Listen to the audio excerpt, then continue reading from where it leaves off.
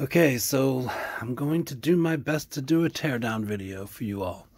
I have decided not to tear out all of the electronics, but we will get most of this apart, and I also don't want to do an hour-long video, so yeah, and this is the hardest part of doing this too, is I gotta say goodbye to my operative Nova for the moment, but we'll get her back going again. Okay, so first and really quick, I think I've shown this before, I did start off putting a voice module into the project, and therefore I built a whole voice module, I guess, that I attached onto the Ps2 Remote. So this piece I'm not really using anymore, but if anybody is interested, let me know. So the first piece of hardware, yes, the Ps2 Remote. You can pick these up at most robotic supply places. It comes with the Ps2 receiver. And yeah, that's a pretty basic piece. I'm going to shut her off so she doesn't run out of control. There we go. Okay, so that's the first piece of hardware. All right, then as you can see, and I've also mentioned before too, that the body pieces just started breaking on me through development and through obviously falling, but also because they weren't very thick, especially at the screws. So I did change that design a little bit, beefing it up a little bit. As you can see, it actually cantilevers up a little bit because I thickened this whole piece up a bit. So some of the parts I'd made improvements to. And then also in here is a Pir sensor. Most of these things I'm not going to remember the model numbers, but it's SR602, I think, or something like that. It's a very small one. And I initially had another voice recognition module that I was going to use that had a mic on the board that would have been installed right here. That's why there's a little grill there. But that too I scrapped the idea of. So that's basically, I can probably redesign this to be a bit smaller because it just houses the receiver for the Ps2 remote and then the Pir sensor. I also don't like the design of this Pir sensor because, as you can see, it's the highest most point of Nova. So if she falls over on her back, she's pretty much pivoting on top of that sensor. So, and then I just have this little plastic cap to cap it off so it's not in use. So that's the first piece of wiring that we'll see. Pretty much just DuPont connectors right now. I will eventually hardwire some of this or use better connectors on a piece like this that you can remove. Okay, so really it's just the Pir sensor and then the Ps2 remote. So let's get that out of the way. And then, like I said, I have the new body top. I just have to move the backpack to it. All right, so here's the first look at the wiring. Let's zoom in here a little bit, maybe. And it is quite messy. Again, because nothing's really permanent yet. I will obviously make this much cleaner and bundle these together better, and then it'll be wonderful. But since I'm not going to disassemble all of this, especially right now on camera without further labeling a lot of these wires, you can see I use painter's tape because it's really easy to just tear off later. I do have duplicates of most of this hardware here in my hand, so we can go over it that way. So this is the first piece, the brains of it all. This is an Mega Pro CH340. It's the Atmega 2560, so it's basically a small version of an Arduino Mega. So it fits in there really nicely. She's right here underneath this pile of wires so that I can access the USB and then the reset button. The reset button, I did plan to create a button in the plastic shell to press it, but then I changed my mind and just am doing a hardware button that's going to get installed on her side for quicker access more than anything. Okay, so yes, that's the Mega board. And then you'll see over here is the power step-down converter, buck converter. They advertise it as automotive because it's high amperage. This is a 12 amp one, I believe, and it takes like 4 to 30 volts or something to that effect. So basically, the battery runs straight into this first, and then this steps down to the motor voltage of 6.8 volts is what I'm running. So that's the first step. I don't have a second. Actually, let's take her bottom off while I talk about this. I don't have the second buck converter, a double of it, so we'll see it under here. This bottom I also redesigned, and it's the first prototype I made, so it's pretty crappy. I'll probably redo it, but maybe not, because it is the bottom after all. But I absolutely had to do this just to house the battery. I really wanted to keep everything in the shell and not put anything and see no wires, but it's nice square bottom is really the only difference. I did take the original bottom, and then I just added a square block to the bottom. So it gave me a lot more room. So yes, and then yeah, I'm using a 11.4 3-cell Lipo. It provides the amperage that you need to be firing off 12 motors like this. I think that's, again, I've said this in a couple of my other videos, one of the big mistakes that I think a lot of guys are running into is you really have to power these servos with a lot of amperage. And that's also the point of using this high amperage buck converter, so that it can handle it. If you just use a chintzy little buck converter that can, yes, convert 12 volts down to 6.8, it's not going to be able to deliver you the amperage that you need. The battery can, but once you run it through a buck converter that can't, then you lost all of your power, more or less. So you definitely want to use a high amperage buck converter. That's very, very important. Okay, that being said, and I'll probably say that phrase a lot, my apologies, but here is the 5-volt regulator. It's actually an adjustable regulator, and I've got it down to 5 volts for the Arduino. My tripod's giving me trouble here, sorry about that. So yeah, that's a pretty common board. There's nothing special about it because it's just regulating to 5 volts basically. And then the other thing under here is the PWM motor controller board, which I do have another one of. This one is an Adafruit one, but there are other makers out there, but they're pretty much the same.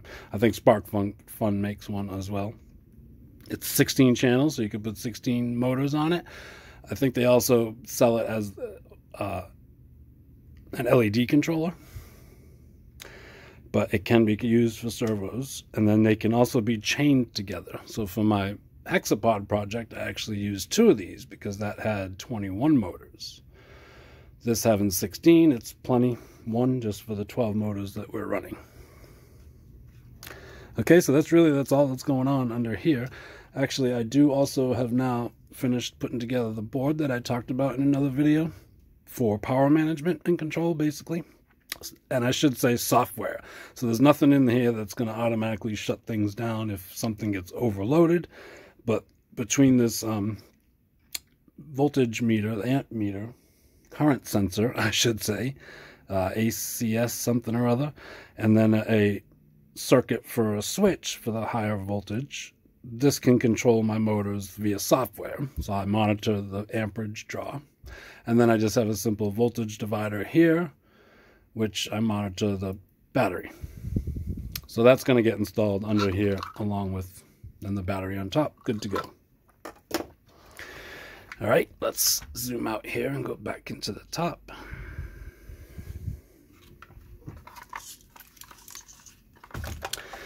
So again, I do not think I'm going to undo any of this wiring.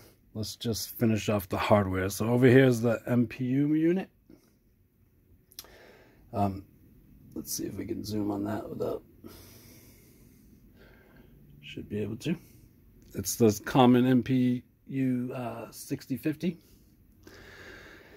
And that's got 2 standoffs, and it's on there pretty secure and level with the top of the body. Obviously, very important for obvious reasons. And then there's a little buzzer just to make some noise and R2-D2 sounds. And then right here, let me zoom in on that a bit, is just basically a terminal block for 5 volt and ground on either side. I think there's six terminals maybe, just to feed all the other hardware, because obviously you only get a couple of pins on the board itself. Okay, so let's now go into the rear of Nova, This is where pretty much the power components live. I shouldn't really say that, just the switches really. The power components, there's one here and then one underneath, the two converters. But this piece, again, very flimsy or thin shell, so this all broke off on me pretty much immediately. Let's see if I can unplug this. I probably can't, so let's just zoom in on it right now.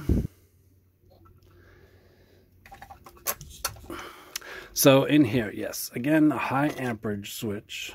That actually came with the Lipo that I bought. That's pretty important. And then just a regular 12-volt switch for the motors, so I could turn them off, on and off separately of the power of the entire robot. And then on there, I just have a little, I think I have one of those here.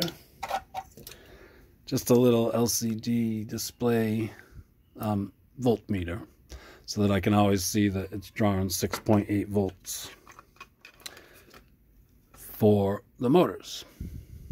So that's all that's in her butt. Okay, so in the head we have the OLED screen, OLED. Then I have two of the ultrasonic sensors, another very common sensor, as you've all seen. And then tucked away in each corner back there, you can see there's a couple of LEDs on each side, just from these hard-coated strips here, and then I just wired them together into series so that I can control them still independently. And yeah, that is it for the electronics hardware. So here we have the electrical diagram that I put together for this project. All of the component diagramming tools out there are great, but most of them don't have the hardware that I need. So I got a little frustrated using them. I just ended up doing this with Tinkercad's circuit builder, to believe it or not. Missing hardware, I basically used little breadboards for them. And also to represent the pinouts on the Arduino Mega, because they didn't even have that as a component. So I had to drop an Uno in there. Okay, so real quick, here is the battery. Again, they didn't have a Lipo, so I'll stop mentioning what they didn't have. So here's the Lipo battery. So that's where this all starts. The power comes in and it goes to the high amperage switch, which goes to the 30 amp. Well, this one says 30 amp. I ended up using a 12 amp buck converter. And then it also goes to the voltage divider to monitor the battery. Okay, and then from the 12 amp buck converter, it drops down to 6.8 volts and goes to the voltmeter display, and then to the motor switch, as well as into the amperage current sensor, and then into my electronic switch, the little circuit board that I built. And that's connected to Arduino, as well as the current sensor is connected to Arduino to monitor current and voltage. Okay, and then it also feeds out to the 6.8, or if I should just say 5 volt buck converter, but it's taking in 6.8 volts, and that feeds the Arduino, as well as all the other components. Okay, and then off to the side here we have the Ps2 receiver, which just goes to straight up to, I think there's 6 pins, obviously ground and power as well. And then the PWM controller gets its power from the other end of this electronic switch.